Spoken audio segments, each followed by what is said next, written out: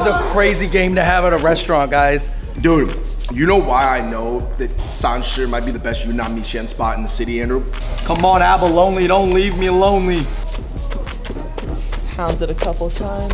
We're all familiar with American restaurant chains having success in the Asian market, such as McDonald's, Popeyes, Cheesecake Factory, Shake Shack.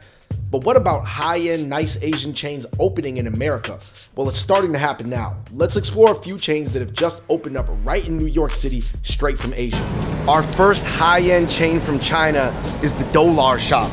Andrew, this chain is from Shanghai, but it's based off Macau flavors, and they only have 6 stores in the West, but about 50 of them in China. I think a lot of people prior to the $100 hot pot spots opening would question, why can't you just do a $30 all you can eat? But let me tell you this, the quality and the cost per unit of every ingredient at every step, whether that's the broth, the meats, the vegetables, is completely different. Not dollar shop, it's DOLAR shop. Let's check it out. You can see the decor here is very, very modern. It's not trying to make it feel like that you're in like some Chinese temple, but it's trying to give those Chinese elements, but in a new digital way. Another cool feature about this spot that's different than other ones are the open kitchen. Look, you can see the chefs pouring your broth right here. Look, he's slicing the meat, the Wagyu right there. Kind of a soothing sound.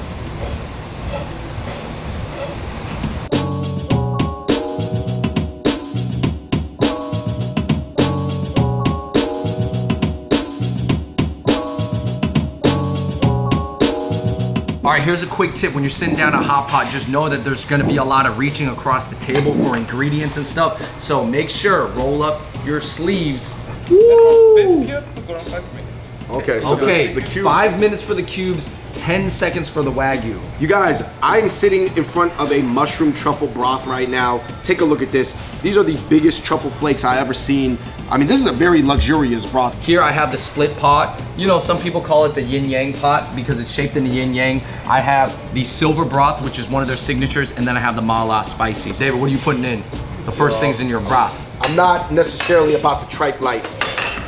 I'm gonna put Not these about the tripe life. tofu skins. You should probably look for the check here to be about like $60 to $100, depending on what you order. I think there's a lot of variance due on the cut of meat and the volume of meat. This is not supposed to be in there for more than 10 seconds. I have the short rib, David has the Wagyu. I can't even tell the difference right now from an eye test. 10 seconds. Look at that. DOLAR shop. Next up, we got the shrimp paste. Andrew, you're about to create some balls out of this. Shrimp paste here is very, very famous because they use a technique of slamming the shrimp to make it smooth. I think you just do this.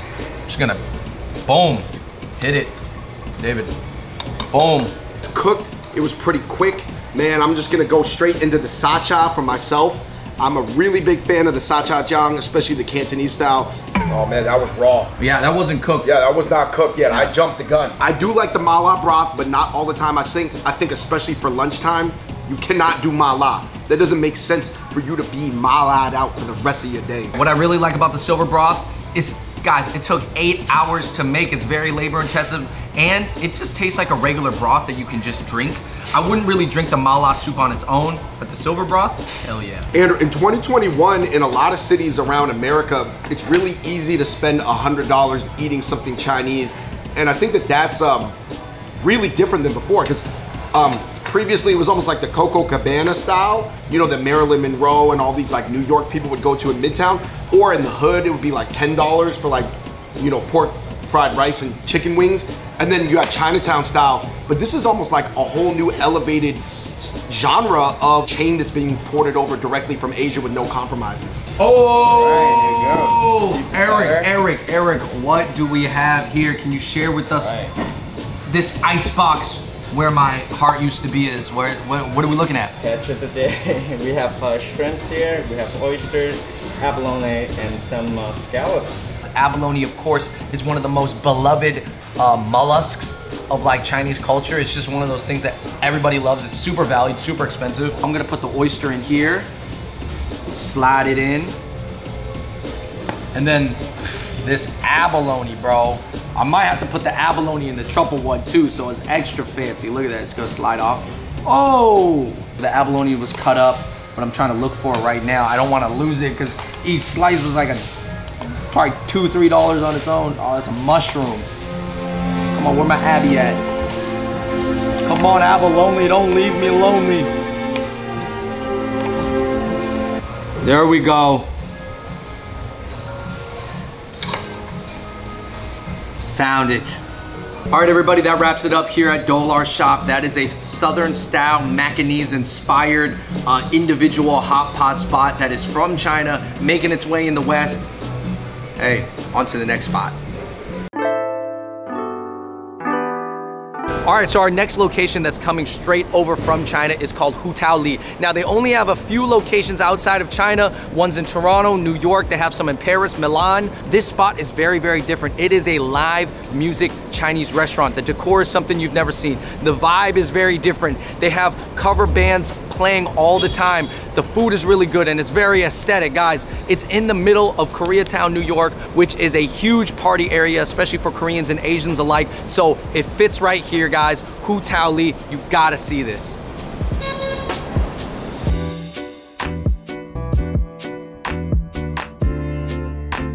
The live music hasn't started tonight because it usually starts at about 6:30, but still got some Chinese cover bands right here.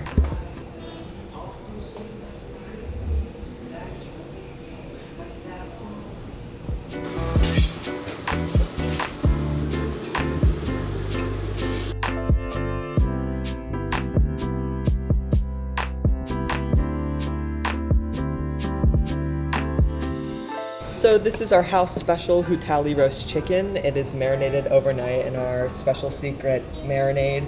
And then the next day it is dried out and we put it in the roaster for a long time, and then they take it out and they chop it up and display it like this. And then we take it off and we pound it a couple times just to get all the seasonings in and make it a little more tender. All right, so our food at HUTAOLI has arrived, guys, and I know it's not 6 p.m. yet, so the live music is not rocking yet, but I can tell you right now that based off of aesthetics and smell and even the dishes, man, there's nothing like this. So I'm gonna start with this seafood fest right here. Obviously, there's a lot of different seafoods in here, but I love how they kept the crab head right here. They have this sauce. There's a lot of egg in this sauce as well. So actually what I'm about to do is I'm gonna take a lot of the soup and do something that a lot of people don't do, which is I'm gonna scoop this rice. I'm gonna scoop it into the crab bowl. They did not tell me to eat it like this. This is totally my own doing. So if y'all are, you know, offended by this, then let me know. But here, guys, I use the crab head as a bowl. Let's go, it's HUTAOLI, have some fun. That was a great kind of spicy tomato egg flavor right there. If you're into that, definitely check that out. But I got to move on to the actual premier item. This is the HUTAOLI chicken. This is a thigh piece right here. This is, by the way, one of the best bites of Chinese chicken right here. This cut, exactly. All right, guys, I'm going no sauce. That was it. That is a must get here at HUTAOLI. This is the dish that I've actually never had before.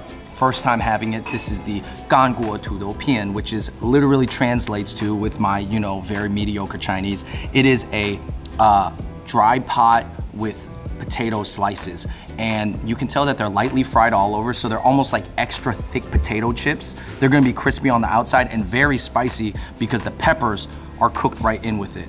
All right, Ryan, can you actually explain to me why this dish in particular, which I've had before, is called the mala shangguo? So basically, this dish is called mala shangguo is because that it has all kinds of different ingredients put into one of the pots, and it's basically a mix of almost every single type of dishes that you might have in your daily life. What does shangguo translate to? Directly in Chinese to English is basically a flavor pot, since it has so many different flavors. Shangguo, is that the same guo as huoguo? Yes. Shang as in like more flavor, right? Yep. Shang is, okay, okay. See, I'm getting a Chinese lesson here. See, this is the good thing about HUTAOLI. All the waiters are very, very knowledgeable and they can explain everything to you. Shout out to the sifus down there, bro.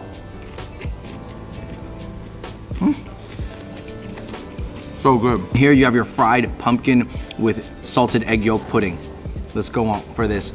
I'm expecting this to kind of cool down all the other spices that I just ate. So basically what that is, it's kind of like a ball of like mashed up pumpkin. So it's sweet and it's super soft. Wow, that is so good. There's so many ways you can pay: Venmo, PayPal, Alipay, WeChat Pay. If you get your WeChat wallet going, you do need a Chinese bank account though. I actually really want to try to scan one of those QR codes right now. My QR code right there. Oh, it zooms in for me. I didn't even do that. Official account from HUTAOLI. All right. So now I'm on Chinese page. I'm not gonna lie, I can't read really 90% of that. I can send messages to the restaurant. Do you guys screen the messages? What if I send something very inappropriate? Yes, we do actually. The system actually itself has a detection. Now when you click the some messages here, and you can type anything, and it will generally pop up in around 1 or 2 minutes. HUTAOLI. I sent it up. We'll probably see it pop up in, you know, after a couple minutes from now. Yep. Every night around 8:30, you just scan the QR code with WeChat, Weixin, and then shake it. If you get the top 3, you get a free drink. Okay, so we're scanning the game code right now. Now you're in the game. Shake it. It will start beginning to climb. So the faster you shake. Why am I? Hey, Hayden's going crazy. You're gonna blow out your arm, bro. This is my first time. I gotta win. What? Why am I so slow? I'm killing it. I got a lot of experience. Why? Oh, I'm not on the screen already. Yo, this is a crazy game to have at a restaurant, guys. Especially when everyone gets a few drinks in them. Okay, so I hit the Lambo. I got first, second. Oh, Layla second. Oh shit! Good job. Good job. Good job, yo. Thank you. All right, good job, guys. Good job, guys. Good job. Okay, okay. So the question is, what do I win right now? Right now? What would I win? Like a drink? I don't know. You know what it is? I won a fun game with the staff. All right, guys, thank you. So to wrap it up here, man, I think HUTAOLI is actually kind of special in a sense that, you know, when you eat at a lot of Chinese restaurants, it's kind of hard to feel a sense of community and camaraderie with people outside of your table. But here, you have live music, you have games, you can win prizes, the staff is friendly, and so it kind of just brings people together. So I would definitely recommend coming here on a weekend or for a birthday, some type of event. All the food that we got with the seafood was about $200 after tax and tip. So I'm letting you know that the food is of good quality. It does taste good, and there's a lot to do here. And you know, just for a Chinese restaurant to provide this amount of fun and engagement, I think is very impressive. And that's why they have so many locations in China. I even think some Western restaurants might kind of take cues and start incorporating interactive apps with their restaurant, right? It might not be through WeChat, but it might be through something else. So, man, HUTAOLI, man, I'm glad I came. Thank you for coming to HUTAOLI. Okay, our last and final Chinese restaurant concept that got ported over from China to America in the past year is SANSHI noodle. Now this one kind of came in low key. There's not a lot of articles written about it coming over from Yunnan. There's not a lot of coverage of the founders, which is unlike the other 2 spots we went to, but they are on trend because, guys, the Yunnan rice noodles are very, very popular around New York. And they've got some really cool like appetizers. So you guys, SANSHI noodle here in the East Village. Let's check it out.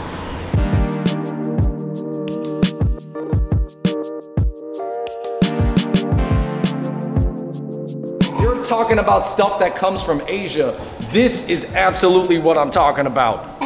Toy machine display of the Yunnan rice noodles. 我们现在拍一个网络食品的那个吃货的视频，所以他可以去厨房就是拍。Dave is letting them know that we're filming a foodie video.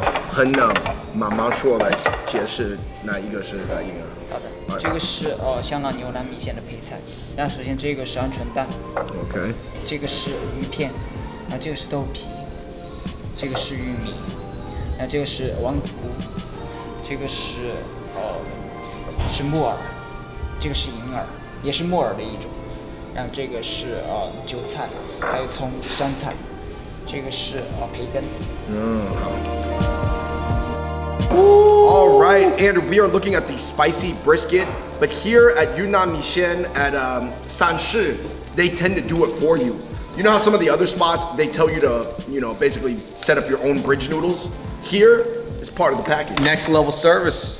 Actually, at SANSHI, they actually tell you how to do it, and the first step, I did not know this, was to coat the sliced meat with the scrambled egg. So, maybe they're talking about the fish here in this sense. All right, so Andrew, I went and had the Fuyuan, AKA the waiter, do it for me, but you, Mr. Mixologist himself, are gonna be doing it yourself. Yeah. So what I'm doing is, I'm gonna mix up this egg right here.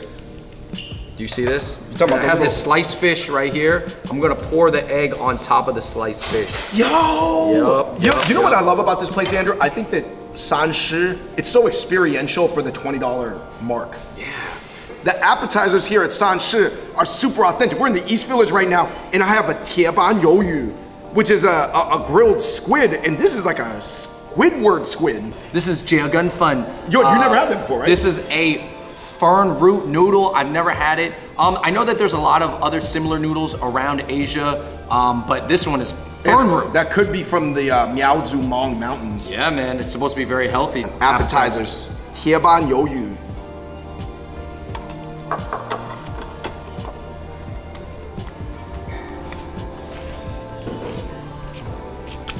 I'm not gonna lie, Andrew, every time I have a piece of squid like this, it reminds me of two things. Taiwan, and the second one is a Chinese mukbang that just got banned. So this started off as a flavor at KFC China, the New Orleans flavor, but now it's just almost like a Chinese young modern flavor. Yeah, it would almost be like what we view as like sweet and sour sauce at McDonald's, where it's like it was based off of Asian flavor, but it just has gone a completely different direction. This is based off of Western flavor. It's gone on a derivative. Let's go. And then of course I got the fried fish balls here. All right, you guys, on to the main attraction here at SANSHI Noodle. Andrew, I'm looking at the Yunnan Mixian. For me, I got the spicy brisket, which they said is the #1 top seller right now. A little bit, you know, not untraditional, but obviously beef brisket more for the US market. Yo, I'm gonna try this spicy one with ramen noodles. So this is the only one that we substituted. And like I said, you know, them giving you that ramen noodle option, I think is really cool. It's just... Well, would you say that a lot of Western people, they would opt for the ramen noodle? Yeah, I mean, if you don't know what rice noodles are, you can still come here and have the soup. Huajiao ji tang. Ooh, I think this is the winner. Winner, chicken soup dinner. Dude, you know why I know that SANSHI might be the best Yunnan Mixian spot in the city, Andrew? Because I've got this same fish maw chicken broth at some other spots, and I really didn't like it. But here, they executed it A1. Guys, as you can see, we went to 3 different price tiers, 3 different experiential concepts. Andrew, what do you think of all these spots that are opening up in the past year directly ported from China? Obviously, some of them, they're changing them more than others, and some of them, they're just keeping straight up fully authentic. A lot of people would think that chains from China are only going to be very high-end and expensive. That's not necessarily true, guys. SANSHI, I mean, you can eat for under about $15 here if you just get one of these to yourself. And it's a really cool experience. It's very clean. The decor is still on par with a lot of other spots. The spot that I'm looking forward to going back to is definitely HUTAOLI, just because the energy is so different. It is more than a restaurant. It's like a Chinese experience, not just a Chinese restaurant. Really cool that all these Chinese concepts are coming over. Obviously, statistically, do I think all of them will be successful? No, but some of them will be, and it'll be dependent on the adjustments that they make, you know, to adapt to the, you know, market here. I would say that one concept I'm really looking forward to coming over, Andrew, is a Huangmenji concept. And they already have it on the West Coast, Yang's braised chicken, but they kind of like westernized it too much. I'm talking about the real authentic Jinan Huangmenji from Yang's. One thing that I would like to see in America that maybe America's ready for is this one restaurant that I've seen advertisements for in like the airport, where it's like this big Mongolian guy eating this lamb rib. And I just think the Mongolian lamb ribs, they gotta come to America, man. All right, you guys, thank you so much for watching that brand new Chinese Concepts restaurant video. Please let us know in the comment section below a chain that you'd like to see come over, and what do you think of what we tried today? Is it for you? Do you think as an ABC, even if you're like American-born Chinese, can you relate to it, or do you feel like too distant from it? You know, I don't think there's a right or wrong answer. Let us know in the comment section below. Like, subscribe, turn on your notifications, and until next time, we out. Peace. Eric, you're from Macau, right? And my father's from Hong Kong, so, you know, we have a lot of Southern blood, and Southerners, they love seafood. We do, absolutely. Yeah, they call me, people call me a cat because I eat fish a lot. They call you a